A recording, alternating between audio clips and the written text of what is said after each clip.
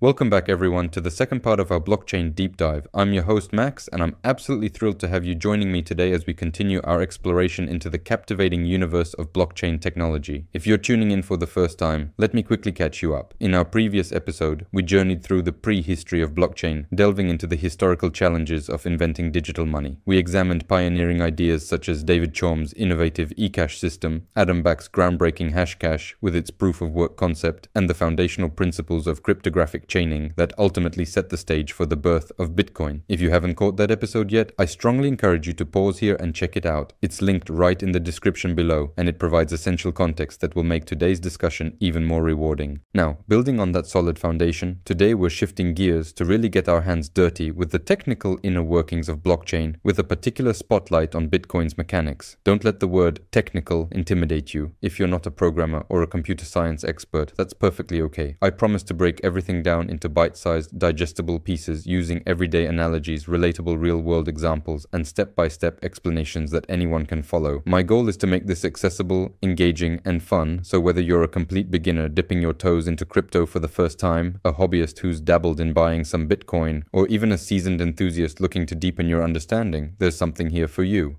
By the time we wrap up this video, you'll have a crystal clear grasp of the fundamental components that make up a blockchain, how Bitcoin leverages advanced cryptography to maintain unbreakable security, and exactly what those mysterious miners are up to when they're said to be mining Bitcoin. We'll also unpack how blockchain achieves trust and consensus without relying on any central authority like a bank or government, and I'll address some of the most common myths and misconceptions that often confuse people about this revolutionary technology. Plus, we'll touch on the broader implications, including environmental concerns, scalability challenges, and glimpses into future developments. So, settle in with your favorite beverage, perhaps a notebook for jotting down those aha moments, and let's embark on this in-depth adventure into the heart of blockchain.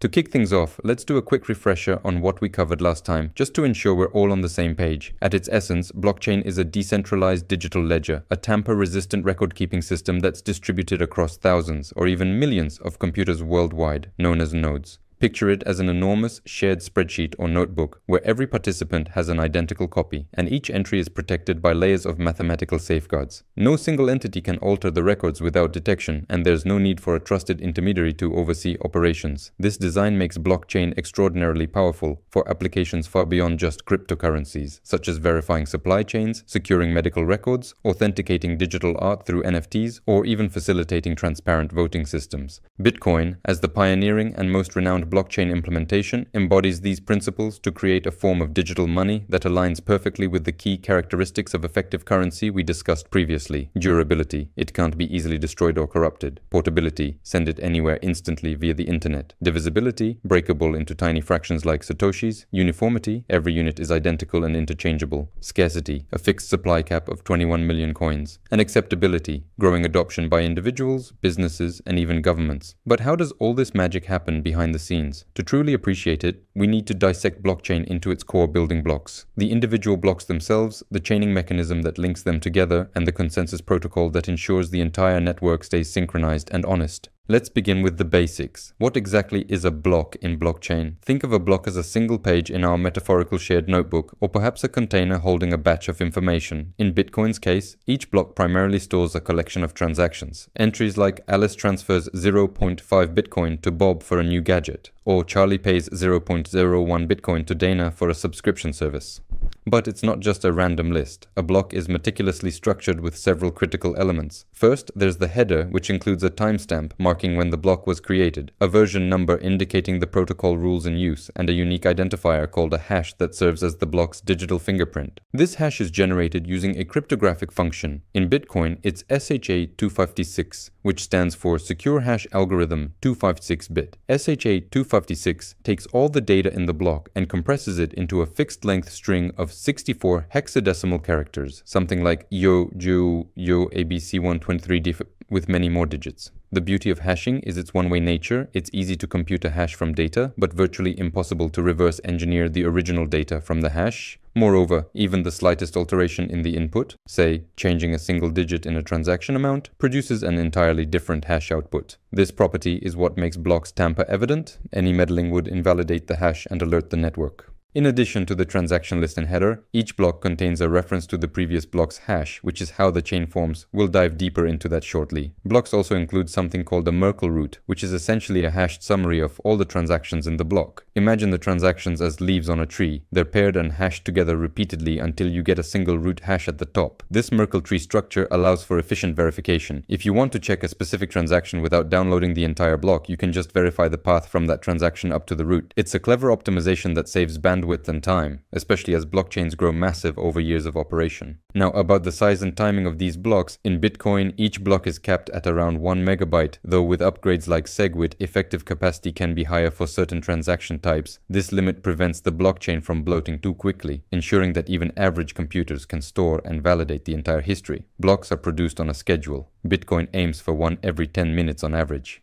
Why 10 minutes? It's a balance. Too short, and the network might fork chaotically with overlapping blocks. Too long, and transactions would confirm too slowly for practical use. This interval allows time for blocks to propagate across the global network, reducing the risk of inconsistencies. Moving on to the chain aspect. As I hinted, blockchain gets its name from the way blocks are linked in an unbreakable sequence. Each new block incorporates the hash of the preceding block in its own header. This creates a chronological chain where every block depends on all those before it, stretching back to the very first block, known as the Genesis block. Satoshi Nakamoto famously embedded a message in Bitcoin's Genesis block, the Times 03 Jan 2009 Chancellor on brink of second bailout for banks, a nod to the 2008 financial crisis that inspired Bitcoin's creation as an alternative to flawed centralized systems. This chaining mechanism is the backbone of blockchain's immutability. To illustrate, suppose a malicious actor wants to alter a transaction in block number 100, say to steal some Bitcoin. They'd have to recalculate the hash for block 100, but that would change its hash, invalidating block 101, which references it. So they'd need to rehash block 101, then 102, and so on, all the way to the current tip of the chain, potentially millions of blocks. And remember, each hash requires solving a computationally intensive puzzle, which we'll cover next. This exponential difficulty makes retroactive changes prohibitively expensive and detectable, ensuring the ledger's integrity. But how are these blocks actually created and added to the chain? Who gets to decide which transactions make it into a block, and how do we prevent chaos in a decentralized system where anyone can participate? This is where the consensus mechanism shines, and for Bitcoin it's proof of work, POW. Proof of work is the ingenious solution that turns computational effort into a security guarantee. Miners, specialized computers or networks of them, compete to solve a cryptographic puzzle to earn the right to propose the next block. Let's demystify this puzzle with a relatable analogy. Imagine a massive lottery where participants must guess a number that, when combined with the block's data, transactions timestamp, previous hash, etc., produces a hash starting with a specific number of leading zeros, say 20 zeros for Bitcoin's current difficulty. Miners use trial and error, tweaking a variable called the nonce, number used once, and hashing repeatedly until they hit the target. It's like brute forcing a combination lock with billions of possibilities. The average miner might try quadrillions of combinations per second using ASICs, application-specific integrated circuits, ultra-efficient hardware designed solely for hashing. The difficulty of this puzzle adjusts dynamically every 2016 blocks, about 2 weeks, based on the total network hash rate, the combined computing power of all miners. If more miners join, making blocks too fast, difficulty increases to maintain the 10-minute average.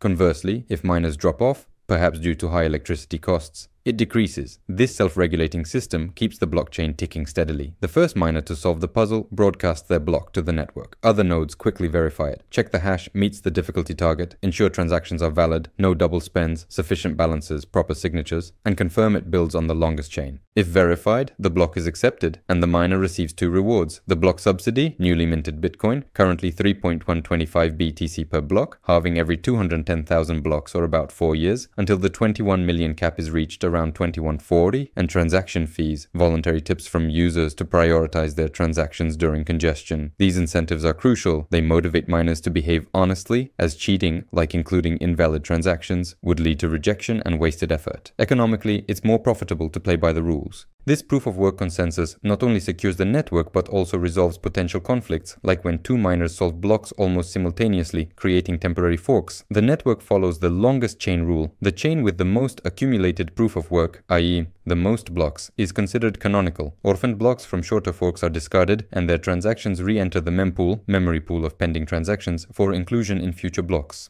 This probabilistic finality means transactions become increasingly irreversible as more blocks are added on top. Typically, 6 confirmations, about an hour, are deemed secure for high-value transfers. Diving deeper into the cryptography that underpins all this, Bitcoin relies heavily on two pillars: hashing, which we've covered, and asymmetric cryptography for digital signatures. Every Bitcoin user controls a wallet with a private key, a secret, random 256-bit number, and a corresponding public key, derived mathematically from the private key. Your Bitcoin address is essentially a hashed version of the public key, like a bank account number. When initiating a transaction, you specify inputs, previous transactions where you received Bitcoin, proving ownership, outputs, new recipients and amounts plus change back to yourself, and sign the whole thing with your private key using the elliptic curve digital signature algorithm, ECDSA. This signature proves you authorize the spend without revealing the private key. Nodes verify it using your public key. If the math checks out, the transaction is valid. It's akin to a tamper-proof digital seal, forge-proof and non-repudiable. This setup elegantly solves the double spend dilemma from our prehistory discussion. Recall Alice attempting to spend the same Bitcoin twice. In Bitcoin, her first transaction to Bob is broadcast, validated, and mined into a block. The blockchain now records that UTXO unspent transaction output as spent. If she tries a conflicting transaction to Carol, nodes will reject it during validation, as the input is already consumed. Even if she mines her own fork, the network will favor the longest legitimate chain, orphaning her attempt unless she controls over 50% of the hash rate, a 51% attack.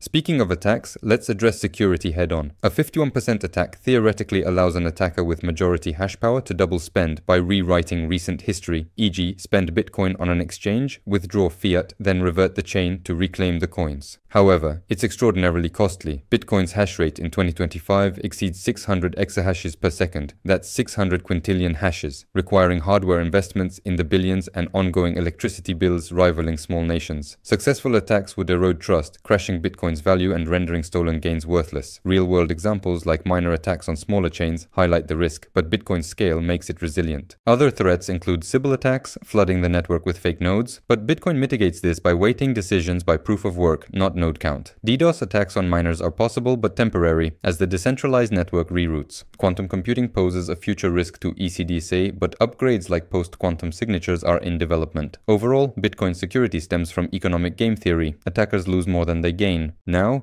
let's tackle some misconceptions. First, Bitcoin isn't truly anonymous, it's pseudonymous. Transactions are public on the blockchain, linked by addresses. Chain analysis firms like Chainalysis can trace flows using heuristics, e.g. common spending patterns, and off-chain data, e.g. exchange KYC. For privacy, users employ techniques like coin join, mixing transactions, or switch to privacy coins like Monero. Second, mining isn't wasteful per se. While energy intensive, Bitcoin uses 150 terawatt-hours annually, comparable to Argentina. Much comes from renewables or stranded energy, e.g. excess hydroelectric in remote areas. Innovations like merged mining and layer 2 solutions reduce footprint. Third, Bitcoin isn't infinitely scalable. Its 1 MB blocks limit throughput to 7 transactions per second versus Visa's thousands. Solutions include the Lightning Network, off-chain payment channels for instant, cheap microtransactions, and sidechains. Ethereum, which we'll explore later, uses proof of stake, POS, for efficiency, but Bitcoin sticks to POW for proven security.